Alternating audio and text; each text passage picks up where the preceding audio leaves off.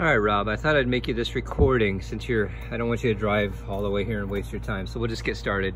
Here's the front of the bike. Headlight, everything looks good. I don't know that there's much to point out here. The stock blinkers, the rims, you can see no dings, no dents, no tire changing marks. Looks like I missed a spot cleaning. Rotors, brake lines, everything's normal. Radiator, no dents, no dings, no broken fins. Cadillac converter, a little bit dirty. Exhaust, stock exhaust. I love the matte black. We'll go over this side. Check out the rims. That's just writing. Again, nothing going on there. Oh, that's just I don't know what that is. Something is wiped right off, so no big deal. That's just dust. Oh yeah, rotors are in good shape. Brake pads never been replaced on the front. Engine, everything's nice and clean. No oil leaking, nothing. The fins, I think those are for decoration only. I don't know that they do a whole lot. This is the engine case and kind of what we were talking about, the normal wear and tear from the scratches from your boot from shifting.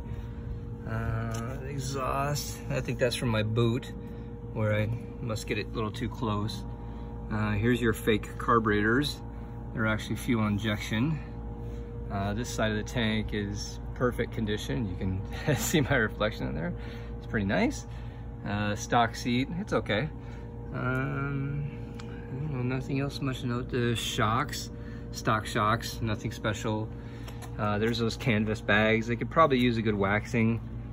Rear fender, again, nothing special. There's a bar that goes up over here that I have. I'll make sure to include that. Tires, trying to see where the wear marker is. Yeah, I think it's got a little bit of meat on there. Chain guard, the chain, I like that they put the like the stock lube on there, but you can see everything's nice and clean. There's that white mark on the exhaust I was telling you about. It won't wipe off. This side, again, looks good. Engine nice and clean, no oil leaks.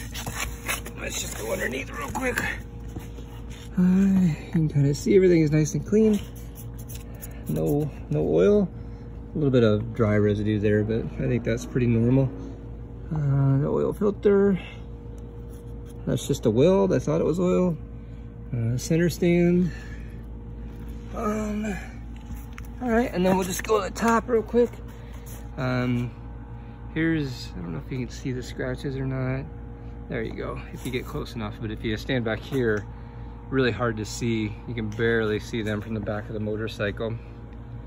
Again, you gotta get up close to see them. They're just barely surface scratches. Probably can be buffed out. The rest of the gas tank you can see is in really good. All that stuff's just dirt, or dust, I should say. All right, the mileage 9822, just under 10. I just did the 10K because I knew I wouldn't be riding it anymore.